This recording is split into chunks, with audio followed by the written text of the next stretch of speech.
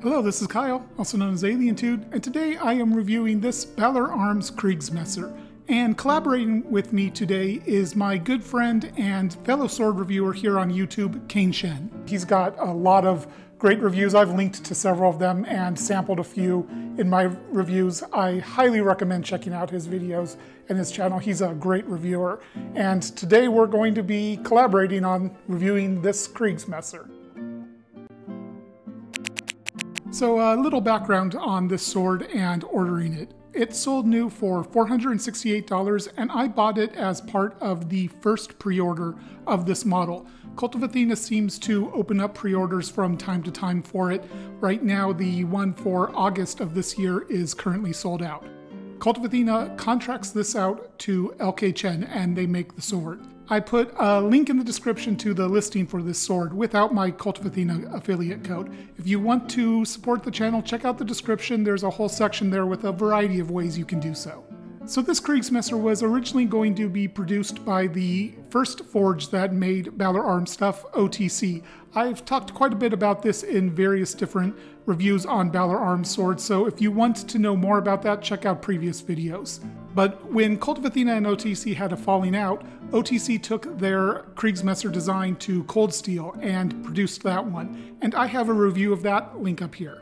After Cold Steel released their Kriegsmesser, Kult of Athena kind of went back to the drawing board and did some revisions to the design to really make it change and distinguish it from the Cold Steel one. And talking about the design of the Kriegsmesser brings me to the elephant in the room, and that's the extremely similar design to the most famous Kriegsmesser that's been around, the Albion Knecht, which I have right here.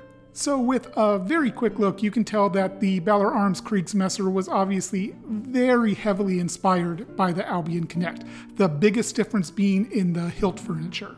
The biggest difference in the blade is that the Balaur Arms is a little bit smaller in pretty much all dimensions. We'll get into more details in a moment. Now recently, Peter Johnsson, the designer of the Knecht and of most Albion swords, and one of the most famous swordsmiths and researchers in the world, expressed some displeasure in the similarities, and he went so far as to call the Balaur Arms Kriegsmesser plagiarism of the Knecht. Several other very prominent smiths agreed with him, such as Dr. Nathan Clow of Arms and Armor, Angus Trim, James Elmsley, some very prominent names. And I will put some of their comments on screen so that you can read what they have to say.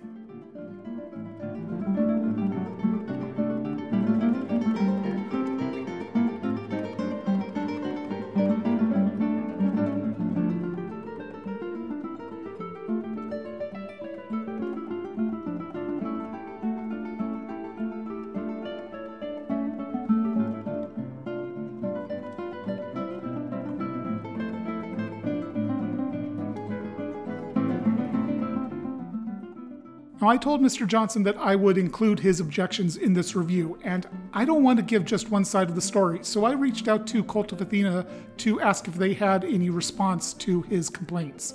Their owner said that he was reaching out to Mr. Johnsson to discuss this, and he said he would provide me with a statement for this review.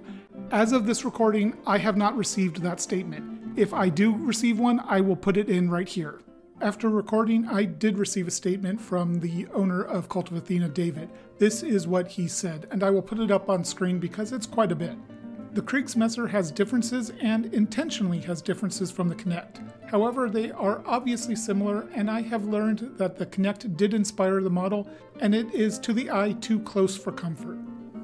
I am approaching this the same way I have looked at everything at Kult of Athena since I purchased it in late November 2020. Always transparently, and depending on the situation, admitting faults or defending ourselves.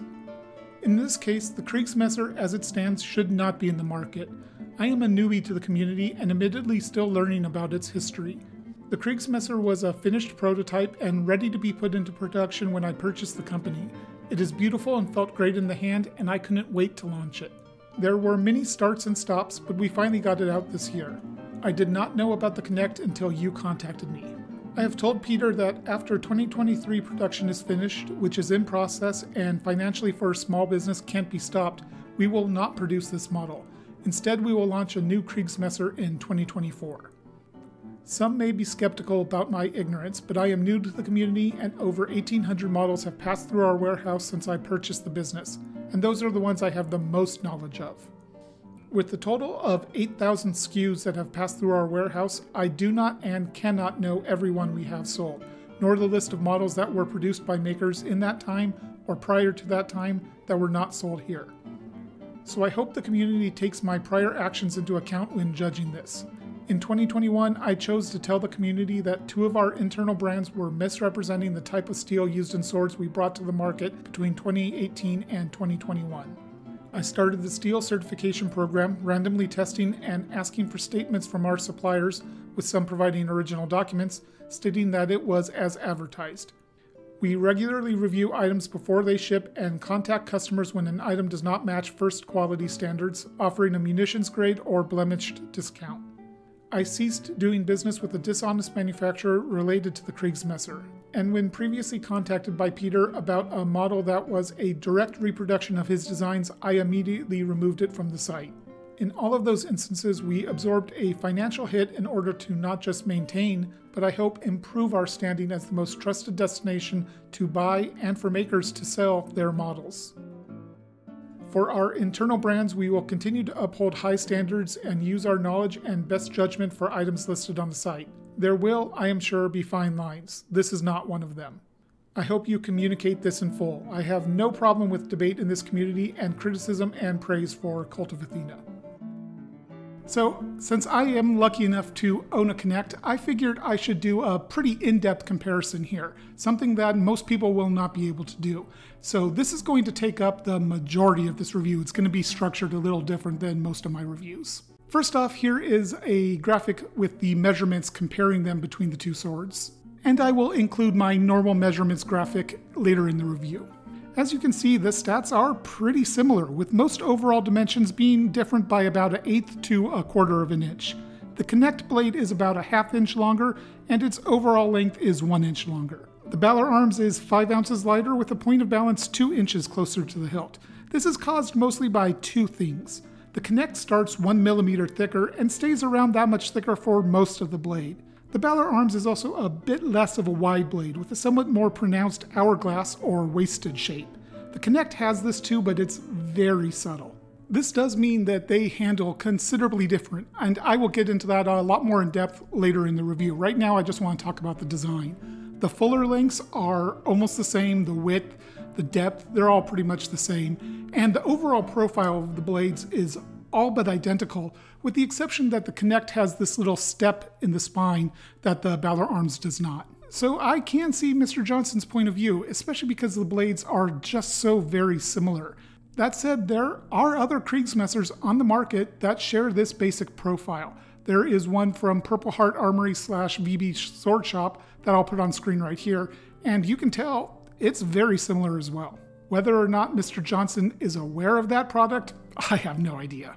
So obviously the place where they are most dissimilar is in the hilt work, especially the guard.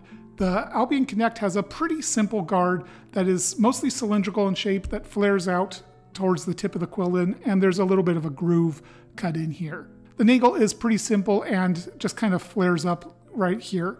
And the Balaur Arms is considerably more detailed. For more on that, let's see what Kane has to say. More elaborate guard, like the nagel and the crossguard, as the Knecht has a very minimalist, has some subtle geometry, some tapering, right? And it looks great, and I just love the simplistic, yet elegant look of it. But this one, if you could just look at the nagel, it's just like more pronounced tapering, flaring out, right? And it has a central ridge, so it's like some kind of fluted geometry, right? I think it's inspired by one of the examples in the Museum of Art History in Vienna. And clearly this guard is also inspired by some of the hunting messers owned by Emperor Maximilian I. And I think that helps it stand out from its primary inspiration, which is the Knecht. So like Kane said, the quillins are riffined and flare out into a mushroom shape, and the nagel is pretty heavily fluted. That said, the overall profile of the guard is very similar along with the rest of the blade. If I had the Photoshop skills necessary to get a silhouette of each sword, there would be very little difference, I believe. Moving on to the grip, the Knecht I have is the Mark II, which means it is a hidden tang rather than the full width tang that you'll see on most messers and the Balaur Arms one. The colors of the wood are very similar, although the Balaur Arms is a little bit lighter, and the pins in the Balaur Arms are copper, whereas it looks like they are steel in the Knecht. They both have this channel running down the length of the grip, and the Balaur Arms one is a little bit deeper than the Knecht's. The Knecht is also better shaped in that it starts a little bit thinner here up at the guard and flares out towards the pommel. This is a very common design you'll see on messers, and the Balaur Arms lacks it. It's just one straight line. The pommel is your classic beak shape one with the kind of cutout from the grip going all the way through the pommel as opposed to terminating in the pommel like you'll see on a lot of messers. I haven't seen this specific design before, and I asked Kane about it, and this is what he said. Yeah, I think it's a very peculiar design choice. Right, even the cold steel, the original model, the prototype for this model, has the groove terminating before the end of the pommel, right? And this one just goes through, and that's quite different from most of the period examples. And it's a little bit strange, but I don't find it particularly bothering. In addition to that, the Knecht definitely has more geometry to it. It thins out some and is overall just a lot more refined of a shape, whereas the Balaur Arms is pretty much even thickness throughout. The pommels of both are peened to the tang, and the Knecht has a very small square pommel, whereas the Balaur Arms has a much bigger rounded pommel. The construction of the nagel, both of them are peened through. However, the tolerances on the Knecht are considerably better, which is to be expected. It's a triple the cost sword. But on the Balaur Arms one, I can actually fit a small piece of printer paper in between the guard and the nagel, which is something that I can't do on the Knecht. So that's my overview of the comparison between the two swords' design. Is there enough differentiating the Balaur Arms from the Knecht so that it is not problematic? Well, this is my opinion only. I totally respect Mr. Johnson's opinion. I especially respect his right to have that opinion. And as a designer, I can understand why he is perturbed. For me personally, I think there are just enough differences so that it's not a problem. Clearly, the Balaur Arms was heavily inspired by the Knecht, but I think there are enough differences in the specs of the blade, in the details in the hilt, that it's not a direct copy, it's not plagiaristic, in my opinion. This is, again, my opinion. I think everybody has a right to their opinion, and I absolutely respect Mr. Johnson's opinion on it. And to avoid this kind of issue, I think Kult of Athena could go back to the drawing board again and refine the blade some more and really make it their own. Perhaps they could make the blade straight. They could put in a different fuller design, maybe one thin one and one longer one.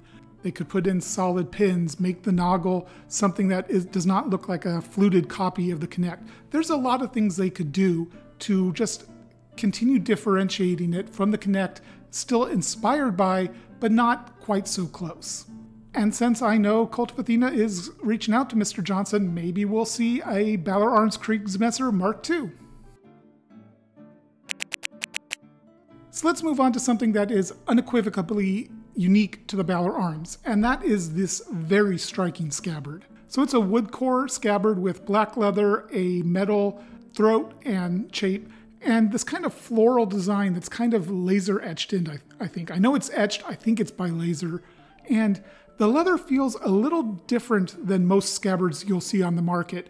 I know Kane Shen went to great lengths to source cow leather for their scabbards, so I don't know if it's veg tanned or not. It just feels a little bit different than most scabbards I'm familiar with. So the two metal pieces here are cast metal. You can clearly see that they're cast because there's casting lines and just general flaws in them that are reminiscent of casting. Could be cleaned up better, not a big deal at this price point.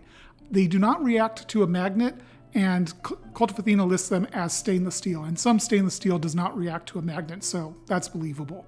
I like the little floral design up here. It kind of matches the floral design etched into the leather, and the chape is very attractive, although it's a little reminiscent of some of Todd Cutler chapes, especially this little decorative ball at the end. The metal throat does not wrap around the wood of the scabbard on the mouth here, so it does not interact with the blade's edge at all, which is good. There's no chance of any dulling as the blade slides out. The wood core on this is very similar to the Italian longswords in that it's thick and doesn't taper at all. And that combined with the steel furniture here makes this a pretty hefty scabbard. The fit of the sword to the scabbard is actually quite good. There's a little bit of rattle here, not a lot, and I can hold it upside down and shake vigorously. It doesn't come out, but when I pull, it's very easy to draw. So I covered quite a bit of the details about the sword during the comparison to the Knecht, but there's a few other things I want to talk about. First off, here's my measurements.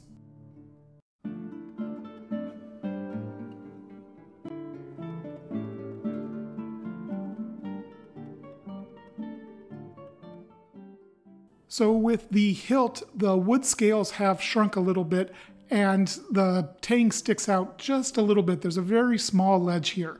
It's not sharp. It doesn't bite my hands when I swing it around.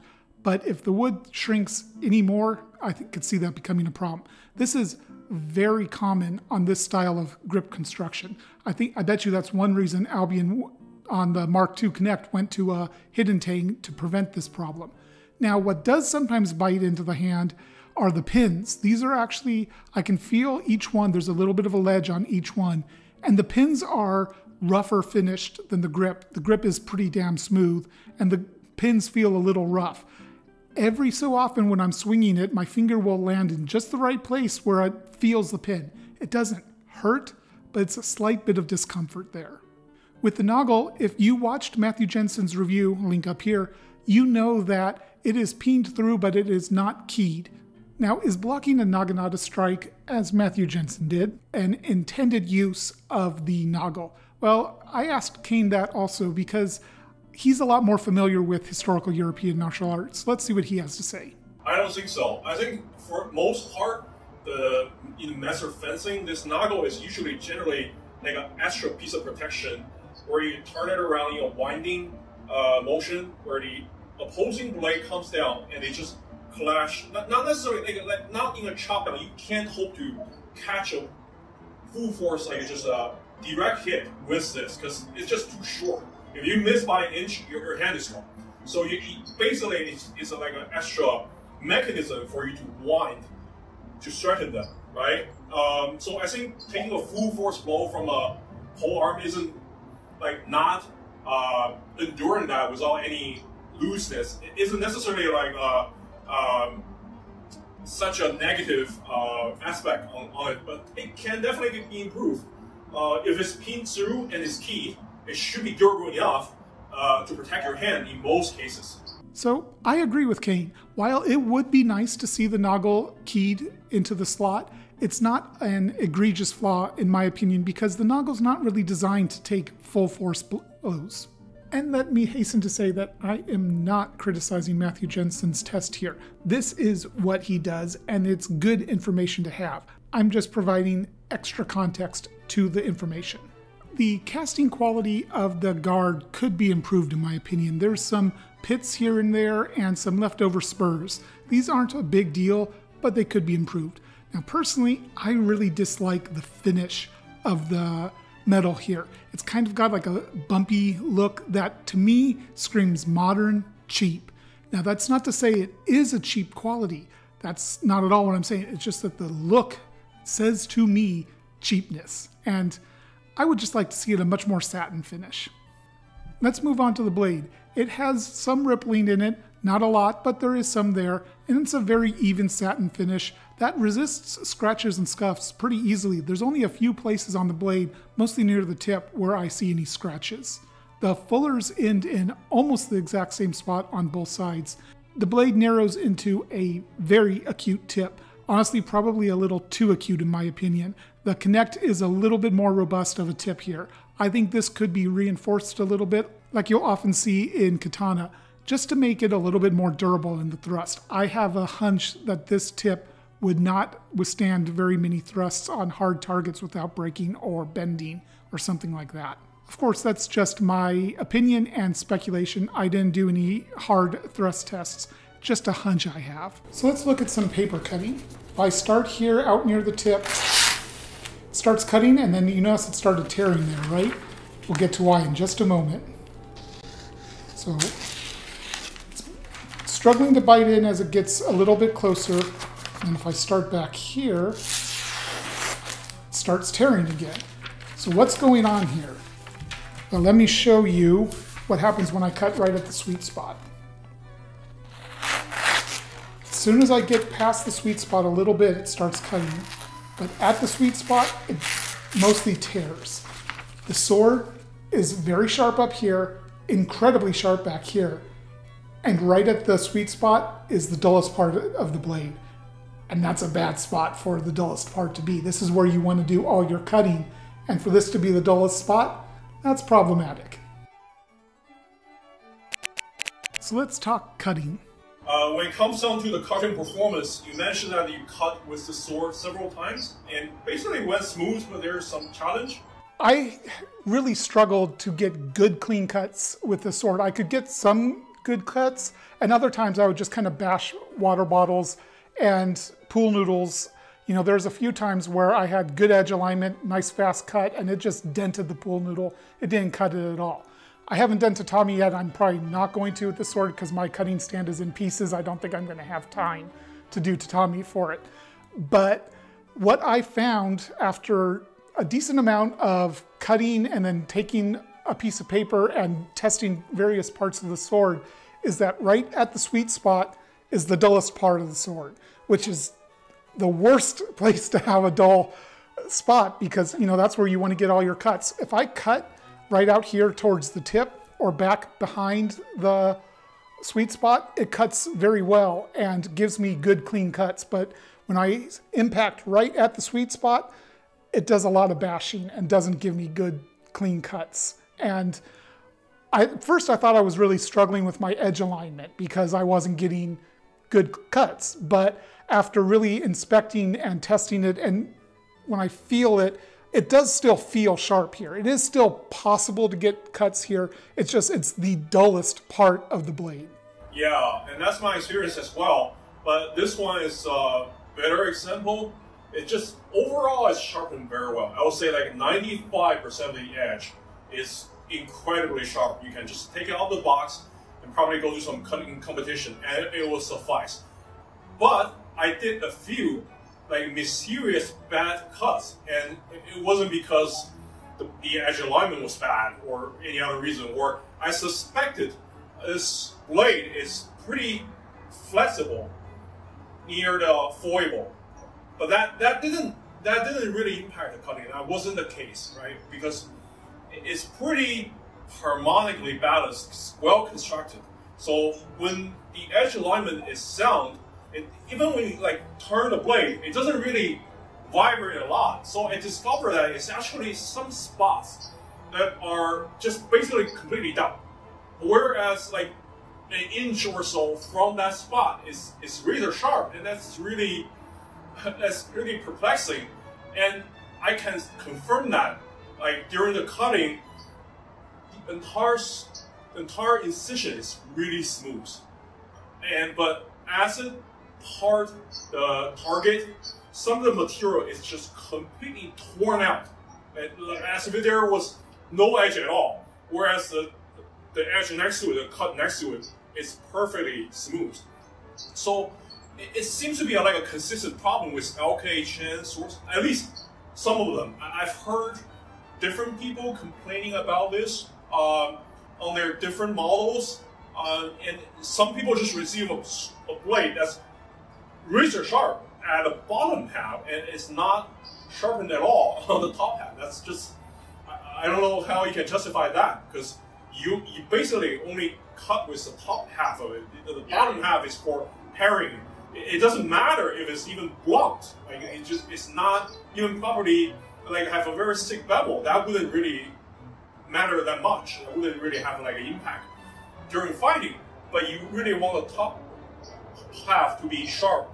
And near the tip on my sword, there's some spot you can just feel it's gonna slide off the nail. Yeah, some part is gonna see it's just sliding off the nail, whereas this part it just bite.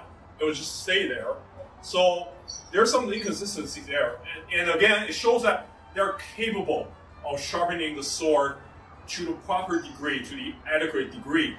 There's just some things wrong with their process, that on some of their pieces, there are like dull spots, maybe on all of their pieces. But on some ones, some of them are much more severe, and it would just impact the cutting performance. And I think that it's not really difficult for the end user to fix this, because the edge bevel is a singular bevel from the spine to the edge. It's just like a V-shaped cross section. It's extremely refined. There's no niku or muscle behind it, which could make it a little bit less durable on blade-on-blade contact. But otherwise, if you encounter organic material, you boom. That's not gonna be an issue, because it's gonna just cut through, slice through without any issue. So the user can easily fix this. I have some experience with sharpening. If the edge bevel is refined, it takes you maybe 2 or 3 minutes to take it to razor sharp.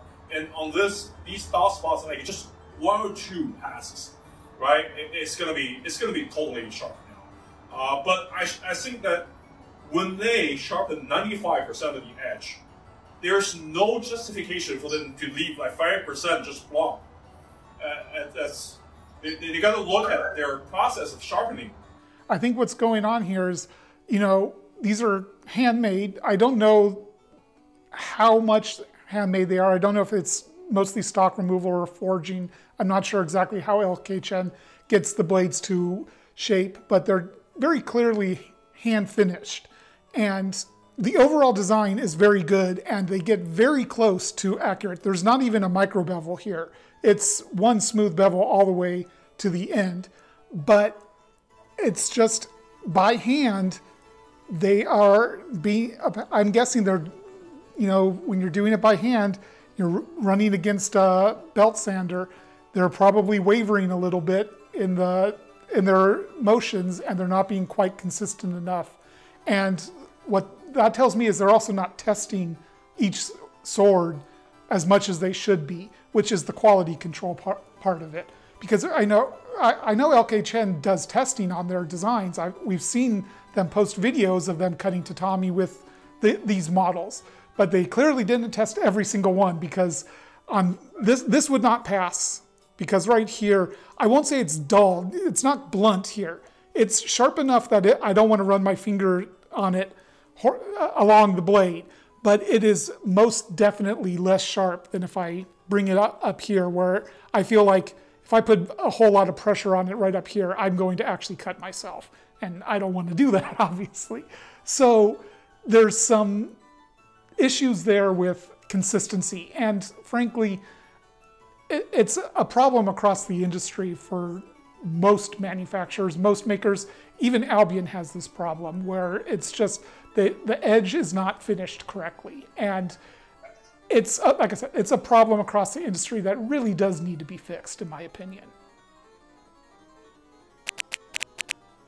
Now let's take a look at handling, and I'll include some handling comparisons to the Knecht. So this Kriegsmesser is notably light. It weighs in at around 2 3/4 pounds, and honestly, it feels almost more balanced for one hand than two.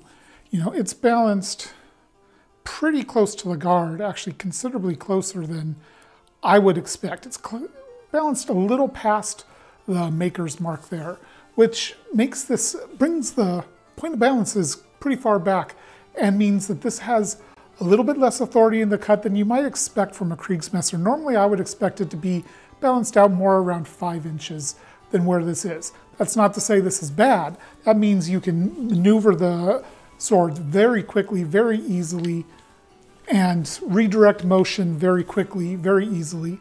It just doesn't have as much out here as perhaps some others. but it is, like I said, it's incredibly nimble, one or two-handed.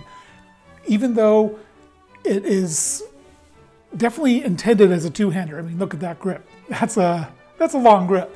It still feels like I could use this in one hand. Yeah, I think the Balaur Arms is definitely like balanced more towards like a one-handed sword for single-handed usage. Like you swing it in single-hand, it's just so easy to stop it. It's almost like a saber, very balanced towards foot combat, like an infantry, maybe even an infantry officer saber in late periods.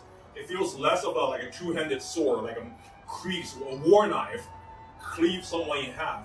I think it's probably geared more towards civilian dueling, like plainclothes dueling, where you don't have to like cleave through a lot of material. Maybe Gambison as well, but definitely not for armor combat, because you really don't want a blade this thin and this light to clash a lot with like heavy plate armor. It's probably not conducive to its overall, integrity, or even though it's quite solidly constructed. However, I will say that when I'm doing this one-handed, not so much when I do it two, but when I do it one-handed, the edges of the grip do bite into my hand just a little bit as the weight drags it into my palm. It is rubbing against my palm a little bit uncomfortably. It doesn't really happen when I do move it around two-handed, but one-handed it is noticeable. And that is not the tang, that's actually the wood slab here. The tang has, the wood has shrunk a little bit from the tang, and there are ledges here, but they are very minor and they don't really bite into the hand at all. When I'm doing this one-handed, it is actually the wood biting into the hand, which is a little surprising because it is chamfered some, but it's a pretty crisp edge, and it could be a little bit more softened and rounded, just a little bit more to help with that. And here I have the Balaur Arms Kriegsmesser and the Albion Knecht.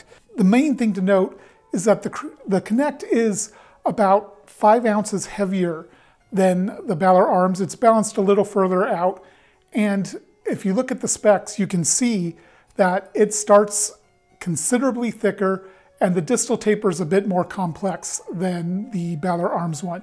It's not exactly surprising considering this sold for around 1,600 new. This is close to 500 new. So the Knecht is about costs about 3 times as much if you could still get it. Because this sword does have a lot of distal taper, it does flex quite a bit, not excessively, but this is quite a bit of flex for a single-edged sword. Typically you'll find single-edged swords a bit less flexible than double-edged, but this one definitely has some flex to it. If we look at the vibration node, it's right around near the end of the fuller, and this is a good spot. This is exactly where you want the vibration node, the percussion node to be, because it is around 2/3 of the way up the blade. And that's just the natural sweet spot for cutting with most European swords. It's right around in that spot. It really, the harmonics of the blade helps the grip. If the blade vibrates a lot in the 10, and you can feel it through the grip and the hilt, that's going to bother me a lot more. But this is not the case, right? Like the harmonic notes are in the right place. Let's compare that to the Knecht here. So it's a little bit less flexible, not a lot less, but a little bit more rigid, which makes sense because it starts thicker and it is thicker throughout most of the blade. If we look at the vibration node on it, you can see it vibrates a little bit less, but the percussion node is in just about the same spot, which is 2/3 of the way up the blade, right near the end of the fuller. So when I pick this up again after holding the Knecht, you don't think 5 ounces is that much, but man, you immediately feel it. This is a noticeably light and nimble sword. I think it's not like the Balaur Arms LK Chen Italian longsword. They didn't go too far on thinning this one out, but it is still incredibly nimble. So incredibly nimble, right? Let's see with the Knecht. Pick this up, instantly feels definitely more powerful. It's definitely got more authority in the cut, but this is still very nimble. Yeah, this is still a very nimble sword. What I will say though is it doesn't feel particularly good one-handed. It's usable, but you're definitely, when I do this one-handed, it definitely starts to feel a little tip heavy and kind of pull out the weight rather than the Balaur Arms one that feels like I'm just moving it around like it wants to be moved. This definitely feels much more natural two-handed.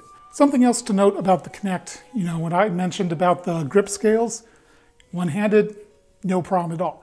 This is exactly what you would expect. Albion has a ton of attention to their fit and finish, and even though the edges here are crisp, there's no biting into the hand.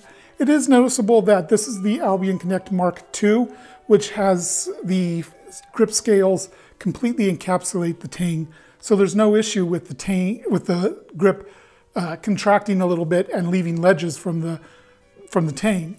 Some people prefer the full tang style where you can actually see this tang. Some people prefer this style. I think personally I do prefer this one. It has less rust issues, less issues with the tang becoming a hot spot, and I just like the way this one feels. Another comparison to look at is the Kriegsmesser to the Albion Mercenary. Now these might look like very odd comparisons, but I'm going with this because they're approximately the same blade length.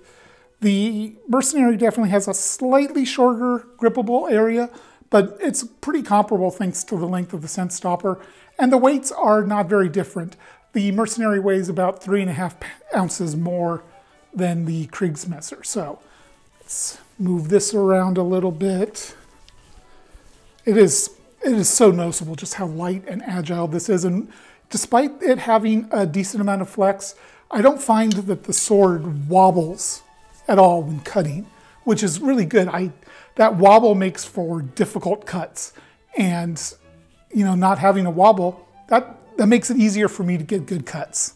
So let's take a look at the Mercenary. So it only weighs 3.5 ounces more, but it is definitely noticeable. It has more blade presence. The tip feels more substantial. You know, when I move this out here, I feel some weight out here, not in a bad way at all. This sword actually, probably the best way I can put it, it just feels more substantial than not the Knecht, than the Balaur Arms Kriegsmesser. It feels, let me grab this. Yeah, I pick this up and it's just like, wow, this is light and nimble. I pick up the Mercenary, it's light and nimble too, but it just feels substantial. It feels like it has authority, and it just, like, it's there and it's present. I feel like I'm doing a terrible job explaining this, but yeah, the Kriegsmesser, it doesn't feel like there's a whole lot out here. It feels notably light out here, and the Mercenary has presence out there. So that's probably something to do with their point of balance. Let's take a look at that again. So there's the Kriegsmesser's point of balance. That looks like about 3.5 inches. I don't remember what it is off the top of my head. It is in my stats though. Let's take a look at the Mercenary. I don't remember what this point of balance is at all. That actually looks like not too different, which is interesting, but yeah, doesn't feel, it feels like it has more out there, and about the same amount of wobble. So that's really interesting to me, is that the Kriegsmesser does not feel like it has as much blade presence as this Mercenary does. All right, and as this review is wrapping up, here are my closing thoughts. First off, this sword is absolutely worth the asking price of $468. The Kriegsmesser market is vastly underserved, so it's nice to see a good example in the low mid-range price point. It's very good looking, it's a lot of fun to move around. Kane's is easily sharp enough, as he put it, to be a competition cutter. That said, there are definitely some downsides here, and the most obvious one is the controversy over its design. Is that a problem to you? I can't answer that. For me, it is a little bit problematic.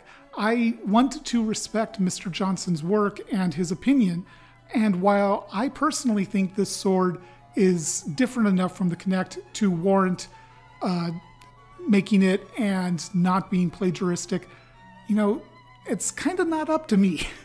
Mr. Johnsson is renowned for his knowledge, his design, his swords, his research, and I want to honor his opinion.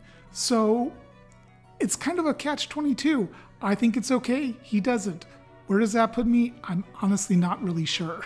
And with Kult of Athena acknowledging Mr. Johnson's point and admitting that there is a problem here and stating that they will not be releasing more of this model, it's kind of a moot point. I am greatly looking forward to seeing their new redesigned Kriegsmesser for 2024. Perhaps they will take even more inspiration from the hunting messers of Maximilian I and reproduce something that we have not seen in the market yet. Like I said, the Kriegsmesser market is vastly underserved, so there is a huge opportunity here for Kult of Athena to really wow us. The other big downside to me is the unevenness in the sharpening. My sword is exactly at the point of percussion, the dullest part of the blade, and that's where you want it to be, the sharpest. You want to get all your cuts right at the point of percussion, and it being duller there is not good for cutting. Now, I don't think it would take very much to sharpen this up because the beveling is so well done, and it's one smooth bevel. It could be sharpened up very quickly, I think, but I shouldn't have to do that. I shouldn't need to worry about that. Kane Shen has proved that they can put an incredibly sharp edge on it, right up here near the tip. It's very, very sharp. So the fact that it's not at the point of percussion is a lack of quality control on Kane Shen's part, and they should do better on that. And the last downside is more of a personal preference thing, and I would like a little bit more authority in the cut. This sword is a little bit too focused on the nimbleness side, in my opinion. This is actually similar to the Italian longsword, but not as egregious as that one. This is still an effective design.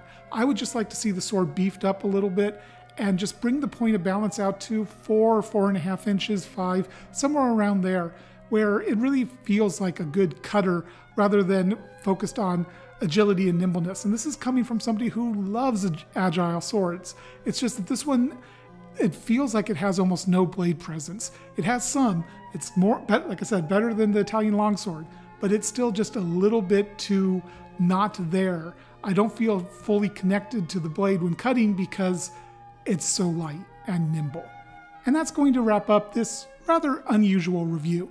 I want to give a shout out to Kane Shen and thank you for collaborating with me on this review. It was a lot of fun and I'm looking forward to doing it for the Balaur Arms Alexandria as well. For my viewers, go check out Kane's channel. He's got a ton of sword reviews. He puts them out around the same schedule as me, and he's a great reviewer.